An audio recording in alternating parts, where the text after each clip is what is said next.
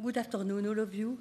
So we'll continue the hearing of witness, and now with the second witness on torture, and I call Erhan Dogan.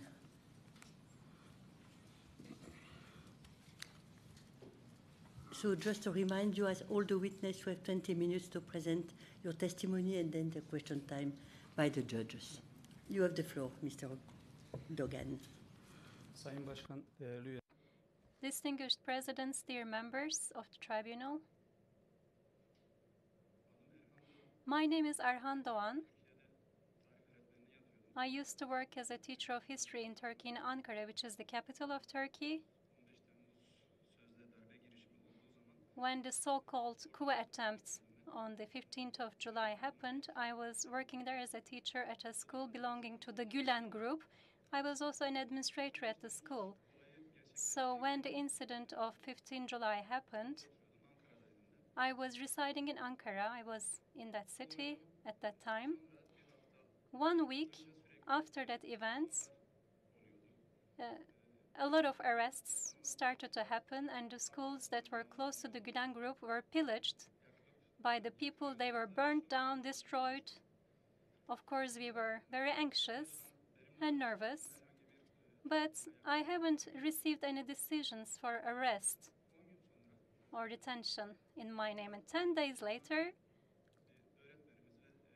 a teacher at our school and 2 friends of this teacher called me. They said, "The policemen are here. They're asking about you. Can you please come?" And I went to the school immediately. And after I went to the school, we have a floor, which we call the administrative floor. It's on the first floor. While I was going up the stairs, I had gone 2 or 3 steps, and then I saw really huge people who had beards. They were waiting for me at the stairs. When I was about to approach them, they called out to me, "Are you Erhan Dogan?" I said, "Yes, that's me." And then they held me from my collar and they pushed me to the wall. And I hit the wall. While I was trying to answer to them, "Who are you? What are you doing to me?" And then I asked them, "Do you have any decisions to search the school?" They uttered insults, and they called me a terrorist, and they started to batter me and beat me up. There were 4 of these people. Then they took me to a classroom, and then the other employees of our school were also taken to a different classroom. Then they came to me, they approached me. 3 of them started to beat me, and then they told me, "If you don't accept what we tell you to do, if you don't obey our commands, your whole life will turn into a misery, including your family.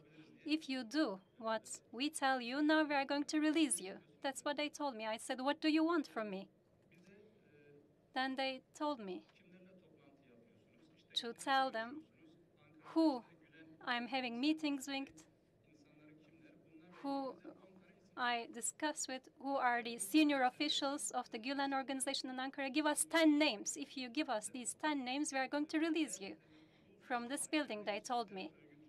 And then they told me, "We want you to accept that you are a member of a terrorist organization. We want you to accept this indictment, and we want you to sign a document." And then I said, "I've never been involved in any acts of terrorism. I'm 40 years old," I told them, "and so far I've never been involved in a crime. I haven't even been called to the police station to provide a testimony. I'm never, ever a terrorist. And I can never give you any names. I don't know anyone. I'm just an administrator here. And I just discussed with the teachers here, and I'm trying to administer this place." And they told me, "Okay, it looks like you're not going to have your wits about you. Okay, it's your choice," they told me. After that, that plainclothes policemen, about 3 or 4 people. Of course, they didn't show me any identity. They didn't let me ask any questions. Of course, they tortured us for a while. Then a second team came after they left. A second team came to the school. They also started to beat us. And we never accepted their accusations. I told them, "I'm never, ever, I cannot be a terrorist. I never accept your accusations," I told them. Then they also left. At around 12 p.m. at night, official policemen from Ankara TEM which is the police department, head police department in Ankara. They came to our school and they seized our computers. They also took away our smart boards in the classrooms. They kept us at the school until the morning. We told them we want to meet. Some people can be called our lawyers, but they took away our phones. They told us you cannot contact anyone. And then in the morning, they separated us, so each of us was put in a separate car, and we were escorted by 2 policemen in each car. They took us to Ankara TEM, which is the Ankara Anti-Terrorism Police Station. So, of course, also within the police car, they also continued to exert violence towards us. When we reached Ankara TEM, the Anti-Terrorism Police Station in Ankara, we saw that we were also escorted by around 12 policemen. And when we entered Ankara TEM, there was an empty corridor, and we saw a plainclothes policeman, and then they told us that the official policeman should go away. And then we were alone there. Then they started to shout at us. They insulted us. They called us dogs, dishonorable men, etc. And then they asked us to be brought. So the policeman created a corridor, and we had to go through that corridor. They battered us down, and they took us to that chief individual, and they had us lined up along the wall. They asked me, who is the administrator or the headmaster of the school? I said, that's me. And then we also saw that there were other intern teachers of our school there. They separated me from them. They took me inside the building to a dark corridor. 3 people there also physically exerted physical violence towards me. They told me, this is our last warning. If you don't abide by our commands, this is going to be your last station. You might die here. There are people who died here, and nobody knows about them. So this is how they threatened me. And then I said, okay, you can exert violence towards me, but I never thought about the possibility of dying. It never even crossed my mind. Up until then, it never even crossed my mind that I might lose my life there. Then they brought me to a gym hall. It's about twice the size of this current conference hall. When we entered inside, all around the hall, there were people wearing orange overalls. So it was a uniform clothes. They all had handcuffs, and then they were sitting along the edge of the walls. So when I saw them, I began to think about Guantanamo prison, and I began to think about the prisoners there who were wearing those orange overalls.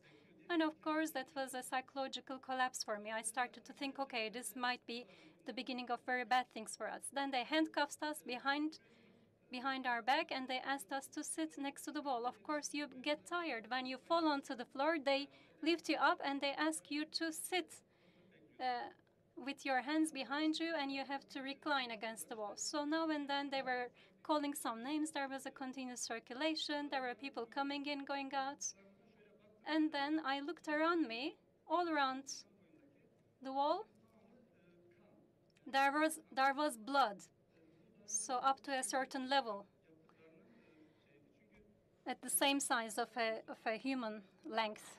And this was proof that they tortured people.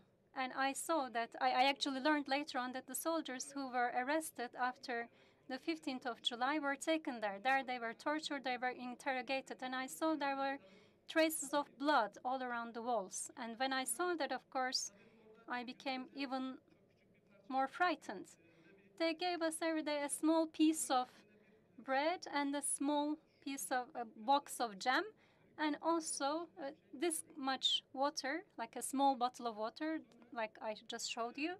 And then in the evening of the first day, at around 7 or 8 p.m., they read out my name. They took me away. And also within the building, they took me to another place where I had to go through several corridors.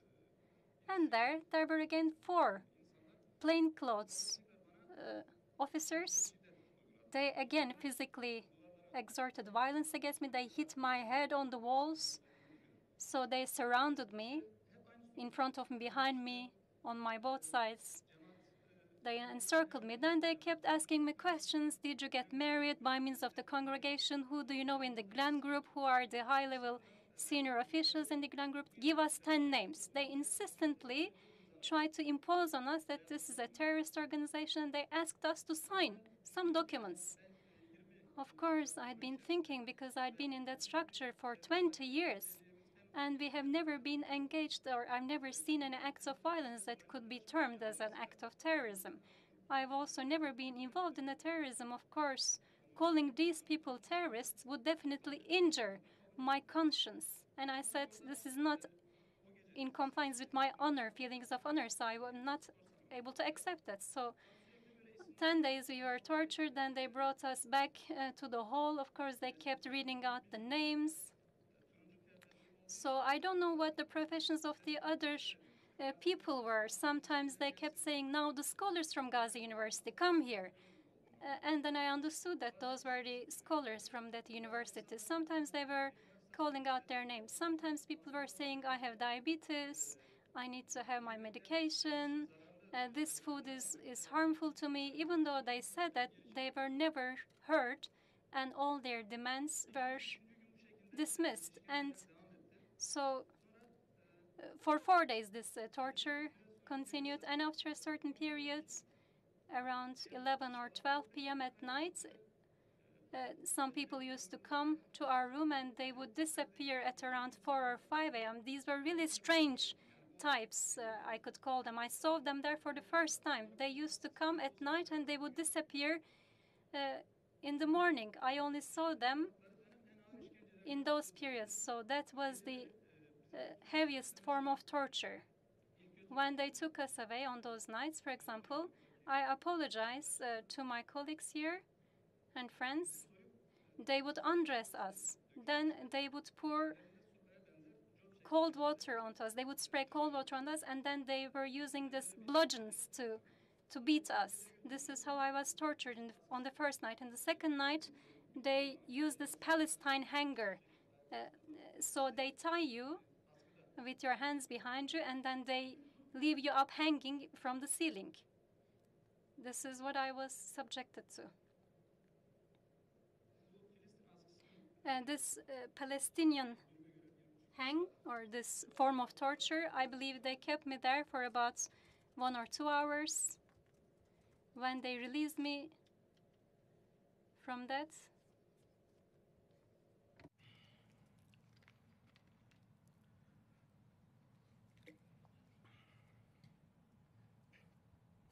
Ben bütün kemikler I thought all my bones in my body were broken. That's how I thought. I wasn't able to walk. There were 2 policemen that escorted me after this torture of Palestinian hanger, which is also called strapado. So there were also doctors, 2 or 3 doctors, in a field, in a space of around 5 square meters. There were people who were dressed as in doctor's clothes. The policeman took me there. They made me enter through the door. We were waiting there at the door. The doctor was ahead of us. The first time I went there, the doctor asked me, "Are you okay?" I said, "Don't you see? I just couldn't help it because it's clear that I was tortured." And I told him, "Don't you see how I am?" And then the doctor, it was a young female doctor, she bowed her head down. She was a young doctor. I could never forget her face. Then the policeman said, "Doctor, just wait, we will come again." They took me again. They tortured me again. And this time the policeman told me, "When the doctor asks you, you should not speak. We are going to speak. Then, otherwise, we are going to come back to you again," they told me. Then we went there again. This time the doctor asked me, "Are you okay?" She asked me, and the policeman said, "No, he is all fine." Then they took me back to the gym. It was 1 day before the arrest. They took me away again at night. So the places where they tortured us, there was a corridor. There were also some divisions. So there were some slots which were open in the front, but you could hear the people next to it. It was like cubicles because they were torturing people in the adjacent cubicles. When they took me there, when they started to torture me, because we didn't have any door in front of us, I could see three ladies walking in front of us. Then the ladies were brought to the section next to us, this sort of like a cubicle, which is like a space without a door. Of course, I could hear the screams of those ladies.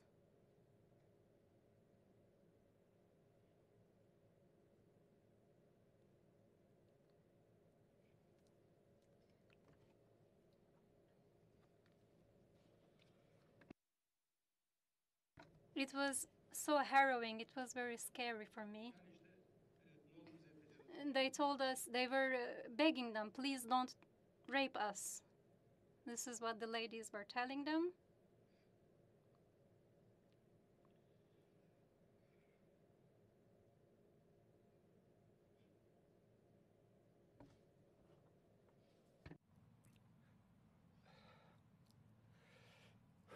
O haykırıcı I can still hear their screams.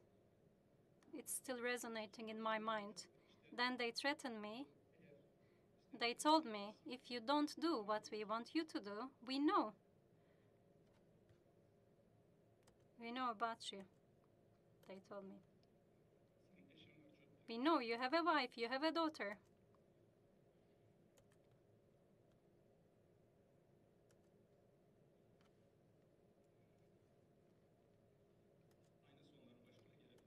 They might end up the same, like these ladies. So, of course, that night for me was the most difficult night in my life. After that, the next day, I decided to commit suicide. I decided to kill myself. I was just thinking of how I could do it. They would take us outside for toilet needs, and I was thinking to myself, maybe I could do something there in that period, in the toilet break. Then I asked for permission to go to the toilet. However, because of my religious belief, I know it's very heavy. It's a very heavy sin to commit suicide. I know it's a very serious sin, so of course, then I sincerely prayed and I said, please. So I had one day to think, then I was taken to court. When I was taken to court, I started to feel happy. I said, okay, finally, this is maybe the light at the end of the tunnel for me. That's how I started to feel.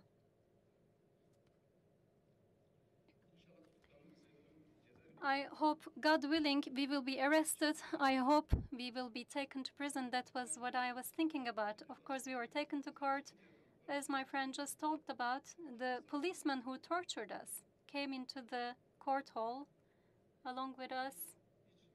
The judge didn't even look at us in the face. He never asked us anything. He said, your testimony was heard at the police station. Are you going to add anything to that? Okay, no, then we decide on your arrest. Then they arrested us. Then we were taken to the aggravated crime prison in Sinjan. And when I was going to the prison, I was actually happy. I said, oh, thanks God, I'm being taken to prison. So we entered the prison. They did all the procedures. So afterwards, they took us to an empty room, which was as big as this. But there were all soldiers, around 20 years old, very young soldiers. They were all battered. Their clothes were torn. They had taken to us there in orange overalls. Of course, when they saw us in orange overalls, they told to the soldiers, these are FETA members, the terrorist organization members. Of course, the soldiers said, okay, this is why, it's because of these people that we have been tortured, and they started to see us very in a bad angle. And of course, I started to worry, okay, is this the prison then? Are we going to be in such a crowded location? But then they took us to a ward because that room was a temporary stay. Then they took us to wards. When I entered the ward, the prison ward, I saw that there were people who were captured based on allegations of being a member of the Gülen movement. So we were about 50 people in the wards. The prison conditions were very heavy because they had brought extra limitations. As I said, in a place, in a ward of normally 16 people, we were staying with 50 people. And people had to wait for 40 minutes in order to go to toilet. They were giving hot water only 2.5 hours once a week. So you would only have 1 or 2 minutes. So we were taking the hot water in buckets, and this is how we were trying to groom ourselves. And the hygienic conditions were very poor. The attitudes of the guardians was very offensive. They constantly insulted us. They never answered any of our requests. And of course, in the society, these people were constantly motivated against you because they saw us as terrorists that had to be destroyed. These people were in such psychology, and they were coming to prison with this psychology, trying to govern us there, or trying to rule over us. So in the morning session, they talked about the prison controls. So I'd like to give you some personal anecdotes. So we talked about Europe and human rights. So they said there would be a delegation coming from the European Human Rights Committee. So they told us beforehand that this delegation would come to prison to inspect, and they would ask you some questions. And then they told us, if you say anything apart from what we told you, what we gave you as a script, then you won't be able to see our family because in about they would prevent us from meeting with from seeing our families, or they would even put us in solitary confinement. So 3 days later, this delegation came to our ward, but nobody was able to say anything because normally we were only allowed to see our family once every 2 months, and they would even take this right away from us. We had the chance to talk to our children only 10 minutes, and they would even take this away from us. Also, the solitary confinement was very heavy. The guardians would take people away from the wards. They would take you away. They would beat you, and then they would put you in solitary confinement. So these prison conditions were very heavy. It was really much above the capacity. And of course, if you're a political prisoner, they really turn your life into misery. You don't want to live anymore.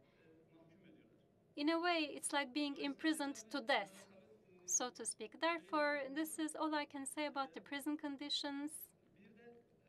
Also, I would like to tell you the following. So, when we were in prison,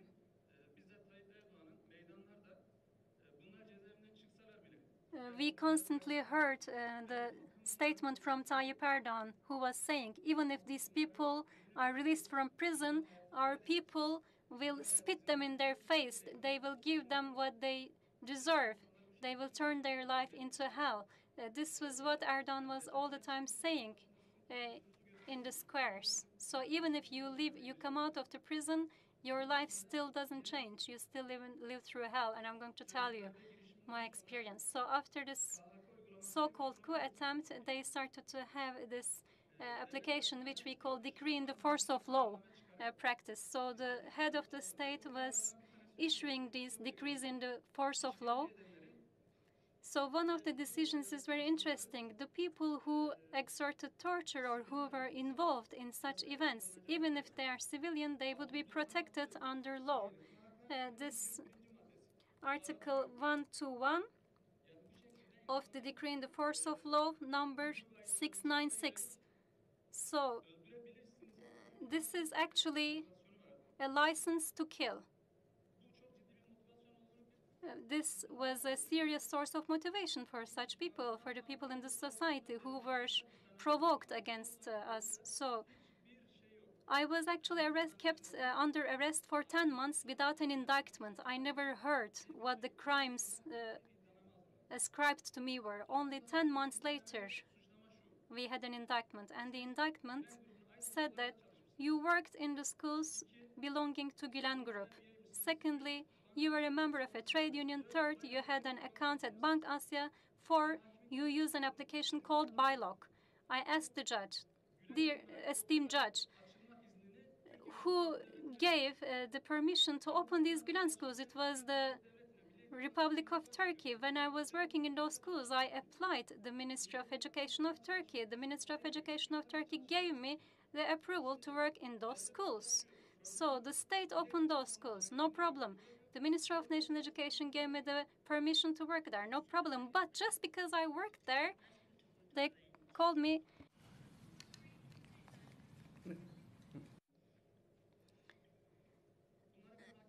So I told about this to the judge at the court. Of course, the attitude of the judge gave me the opinion that there wouldn't be a fair trial. I already had formed that opinion there. And then I stayed in prison for 18 months, and they condemned me to 7 years, 6 months, and then I was released by the higher court with the judicial control. So I had to go to the police station once every 2 weeks, and I had to sign a paper there. So after I was released from the prison, when I was back into the society again, I could see the attitude in the society. They were really isolating, they were really otherizing, and they were really insulting me.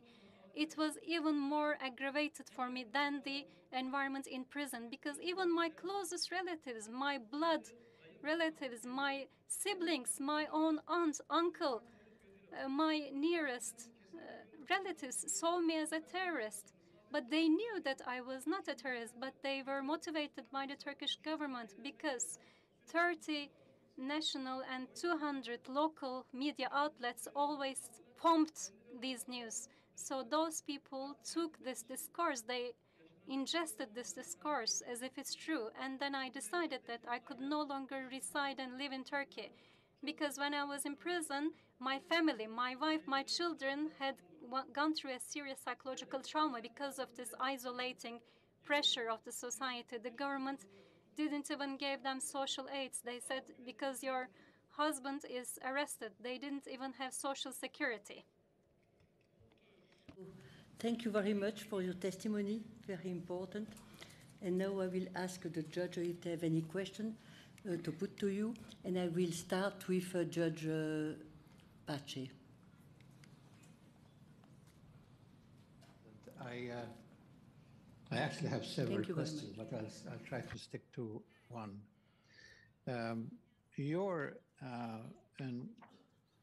You said that you were sentenced sometime in,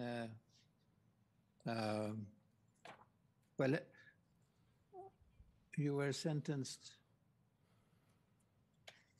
When were you sentenced? And you were arrested. You were picked up on the just after the attempted coup.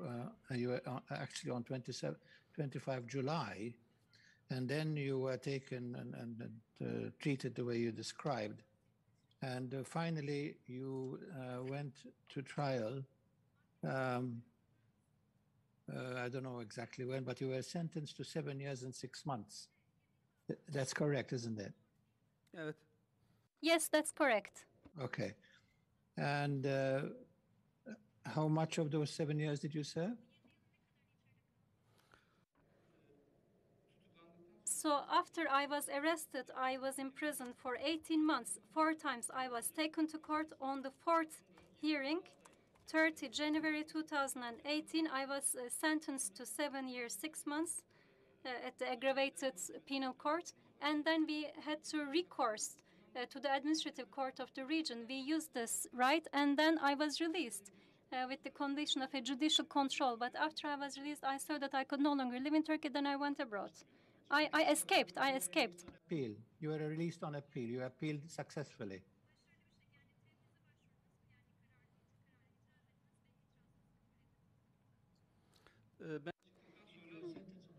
January 2018, and then you went to appeal, and then as I understand it, the appeals instance, whether it was a court or a board, I don't know, somehow decided that you should be released. Is that correct?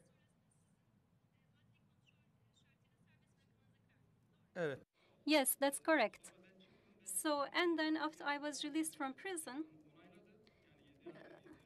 but afterwards sorry, he's just talking.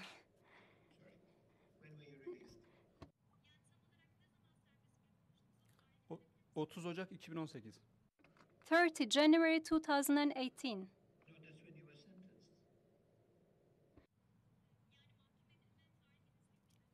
Evet. Yes, I was.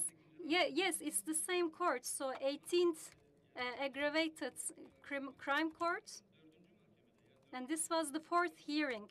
I was taken to the court for the fourth time.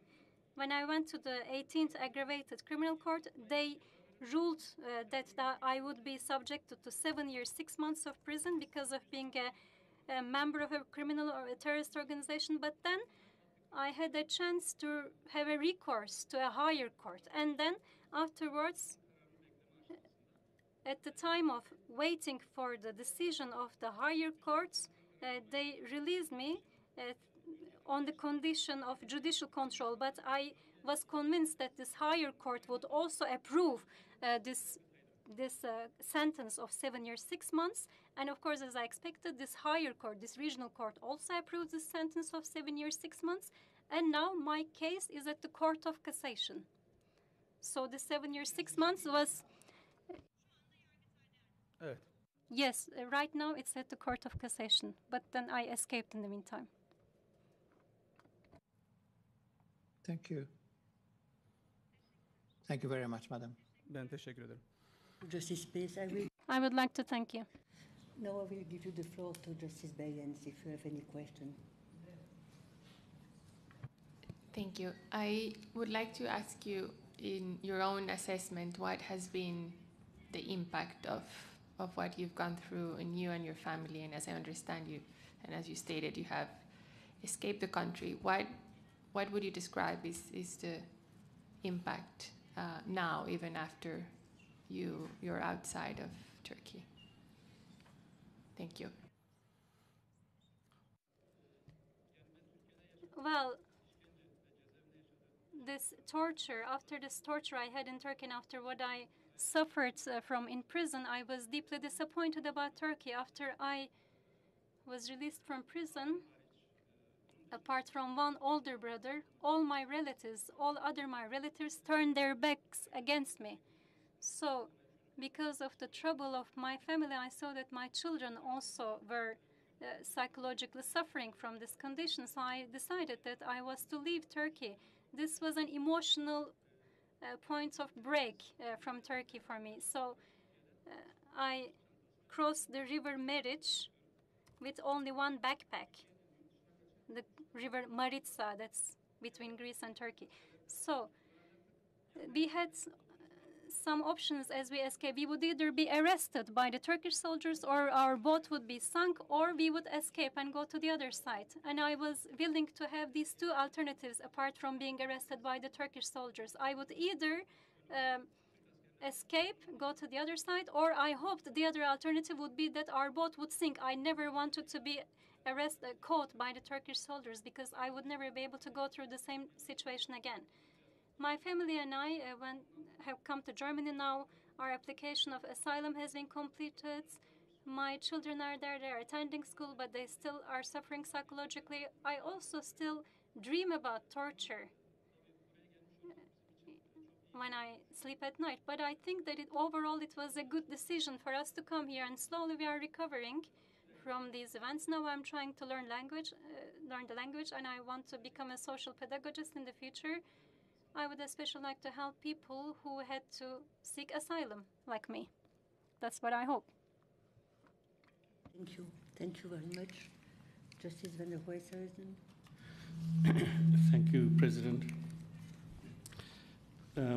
Mr. Dogan, I have two very short questions. The first one is, you've described several things that happened to you, and the previous question was about the impact. Can you say a little bit more about the impact specifically of the threat to rape your wife in the way that you heard the other women screaming and begging, etc.? What was I know one cannot separate it, but compared to the beating and all the other things, what was the impact of that specific threat? Small question. So actually, for me, that was the heaviest experience for me. As I said, this was when I felt my whole world collapse around me. It had such a deep impact on me, I wanted to end my life, because when I saw how those people being tortured, and I even heard it live next to me, and I said, okay, maybe this is not such a distant possibility. This could also be my wife. So that thought really affected me deeply, and like I said, I still hear those screams when I sleep at night. You were a bit emotional, and that, of course, is entirely understandable. The Turkish government is not here participating in this tribunal. If they were here, they would have had lawyers who would ask you many questions to test your evidence. They would cross-examine you. You would have been tested in many ways. So all I'm asking you is, would you be willing to say exactly the same if you gave evidence under oath, if you could actually receive a prison sentence for lying here in Switzerland, or for exaggerating, if you were asked questions? Would your evidence be exactly the same, or would you tone it down, or would you change it, or do you stand by every single thing you said?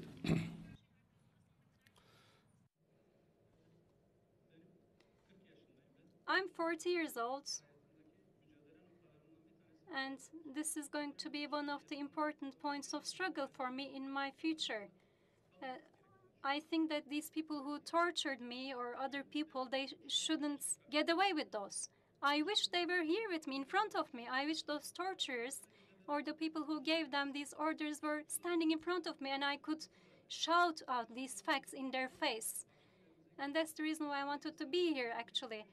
As we have this event here, and when we go home, when we sleep, there are still people who are suffering torture in Turkey, who die because of torture in Turkey. I can never defend this. So, of course, I'm going to always stand behind my words. I look forward to that day. I hope one day the authorities of the Turkish government will be here in front of me. I hope I will one day be given that chance. I hope there will be independent courts, there will be fair trials. But I would also like to mention that torture in Turkey is not a new phenomenon. For many years, Kurds, Alawites were subjected to torture, and unfortunately in Turkey, there have never been any concrete sentences against the people who tortured others. So my fear is that the torturers in this recent period will also get away with their crimes. I hope this won't be the case. I hope they will have their deserved punishment. I hope they will not exert the same torture or violence 10 years later on another group. This is my only wish. So, of course, we are being threatened on social media. Our family is being threatened. Of course, there is a risk. Even though we are in Europe, in Germany, for example, Erhan Dogan, a journalist, he was beaten up in his house. Also, another boxer, because he's an opponent of the government of Turkey, he was lynched in the street. Of course, such things can happen. But as you mentioned at the beginning of this tribunal, I think being silenced means that you are not an honorable person. Therefore, no matter what it costs, we need to raise our voice. Okay, thank you very much. I was just told that Mrs. Keshkin may have to leave the room earlier because she has to attend a court hearing. One of her clients tried to hang himself this morning. So if you don't mind, I do prefer to stop now your testimony and to start immediately with the testimony of Mrs. Keshkin. Could you be kind enough as to be at the disposal of the tribunal after the testimony of Mrs. Keshkin? You don't mind? If it's possible for you. Yes, that's okay for me. Şimdi biliyorum Sayın Keskin'in de gitmesi gerekiyor. Yani bana bu fırsatı Thank you very much for giving me this opportunity.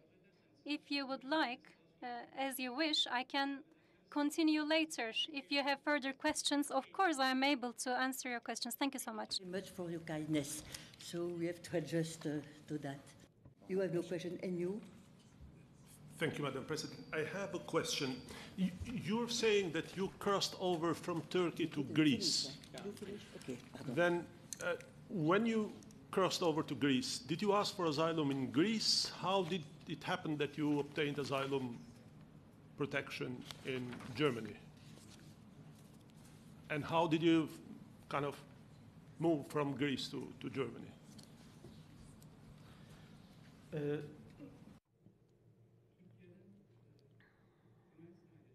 So I went to Greece from Turkey, and once I was in Greece, we had to walk for 3 or 4 hours. And while we were walking, the police came across us, and they took us to a custodial place. They took us under custody. And here I had an interesting experience. A civilian came and listened to what had happened to us. And I told him what happened to me in Turkey. And he said, there are many... he asked me whether the people who came at around 11 o'clock at night and disappeared towards 2 or 3 a.m. in the morning, he asked me whether they were a member of the Sadat group. Maybe you've heard of the Sadat. This is not a very secret, but a paramilitary Turkish group. And I told this person I didn't know. I didn't know who they were, but it's possible. So once we were caught in Greece, they took our fingerprints in the United Nations camp, and then they allowed us to make an appeal for refugee status. But I didn't want to stay in Greece because I thought that Greece wouldn't be safe for me, because MIT, the Turkish intelligence service, is able to move freely in Greece, from what I believe. And I read that the MIT had already done some things in Greece, so I had to find somewhere safer than Greece. And there are people in Greece who help people like me, so I met with them, and I went to Germany thanks to them.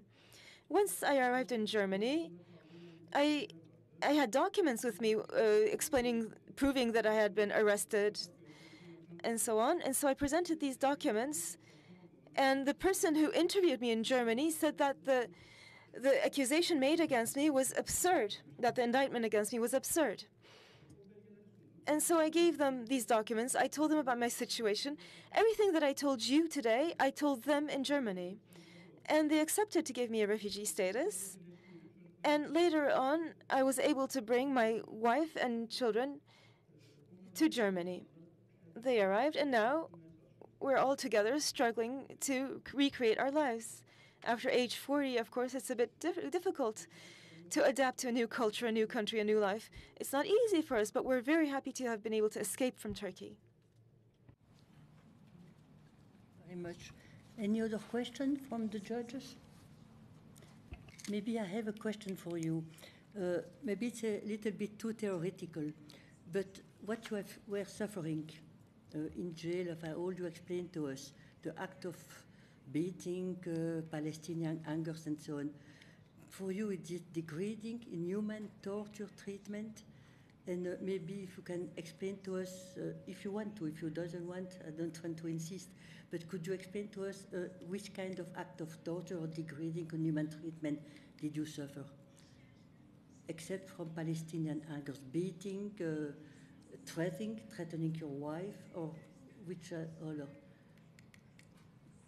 Waterboarding, all this torture act that we are aware.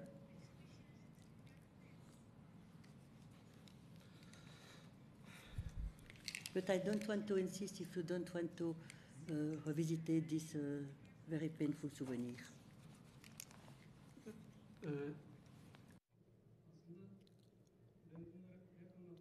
Actually, each time I repeat these, it's as if I were living through them all over again. It's really very painful for me. But at the same time, I believe that these need to be heard. And so I want to tell you about them. Until the age of 40, I'd never even been insulted in my life. So even the slightest of insults was dishonoring for me. The fact I was stripped, that was also terrible for me. And then 4 or 5 people beating me. It was a terrible experience. And then people touched my most private parts. this is just the worst that can happen. But the most dishonorable thing for me was to hear the cries of those ladies that I told you about. That's what affected me the worst. Yes, apart from this, yes, I was beaten. But up to a point, you can understand that, because these people are motivated in different ways. Their psychology is not normal. Where we were staying, the windows were broken.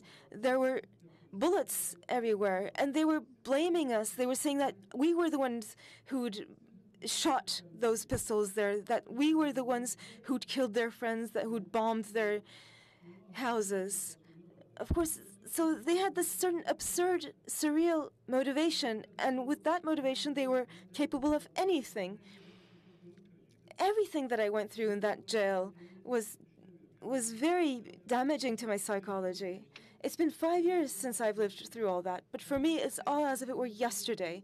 If I were to see today the person who tortured me, I would still remember them. I will never forget their faces. I'll never forget the face of that doctor. And I hope that I'll be able to see them one day. I really hope one day I'll be able to come face to face with the people who tortured me, and that I'll be able to scream in their faces what they did to me. Because I've truly been dishonored. It was the worst treatment ever. Thank you very much. Very much for being with us this afternoon and giving your testimony.